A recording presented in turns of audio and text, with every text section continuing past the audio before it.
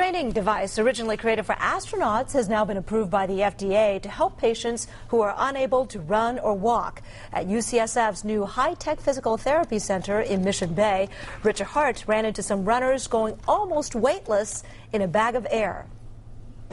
As air inflates this bag, Steve Townsend is getting lighter and lighter. And this is 60%. He was unable to run for 15 years. I went skiing for the first time in 5 years, and I'm on 70% less pharmaceuticals than I was on a year ago. Steve was the first patient to use the ALTER-G at the UCSF Therapy Center at Mission Bay. The device encases your lower body in a balloon that reduces your weight.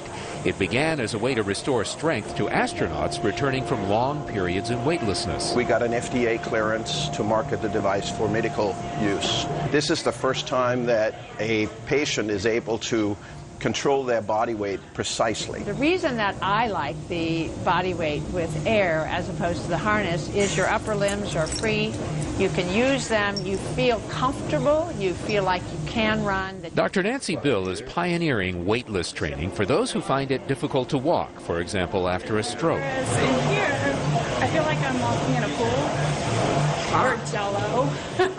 Or who find it impossible to go aerobic, such as Sarah Demerjian, recovering from brain surgery. As far as for my therapy, yeah, it's aerobic for me. I mean, it's a cardio workout. And brain training is a big component in Dr. Bill's new work.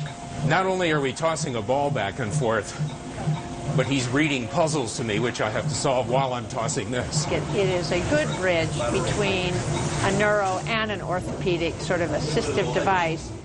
Feels like I'm running a marathon. With the next step in workouts, Richard Hart, ABC 7 News.